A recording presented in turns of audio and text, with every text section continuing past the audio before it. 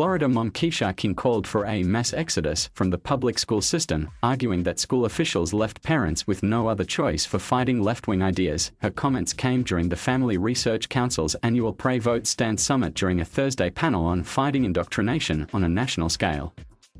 "I really think at this point the only thing to do is have a mass exodus from the public school system, that's it," King said.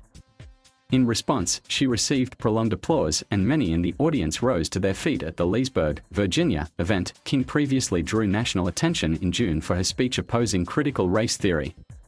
She works with the group Moms for Liberty, which is one of many battling CRT and other ideas across the nation. "With this FBI thing, it just made me realize what else are we supposed to do?" King asked. "Standing up to these people doesn't seem to matter. I mean, we've been at these school board meetings, we've been voicing our opinions, we're writing articles, we're emailing teachers, we're doing all that stuff. And they don't care. I'm like, the only thing left to do is to just peace out."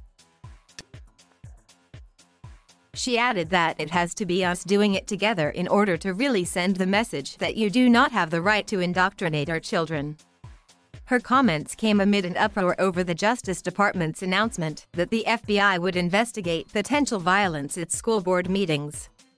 Attorney General Merrick Garland's memo on the issue raised concerns as it appeared to be in response to a National School Boards Association letter suggesting that officials were encountering a form of domestic terrorism.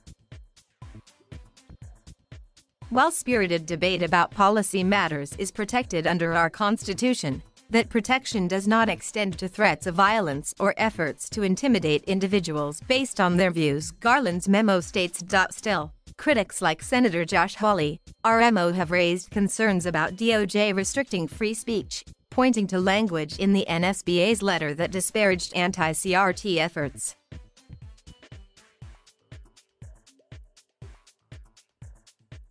Thank you for watching. Please subscribe.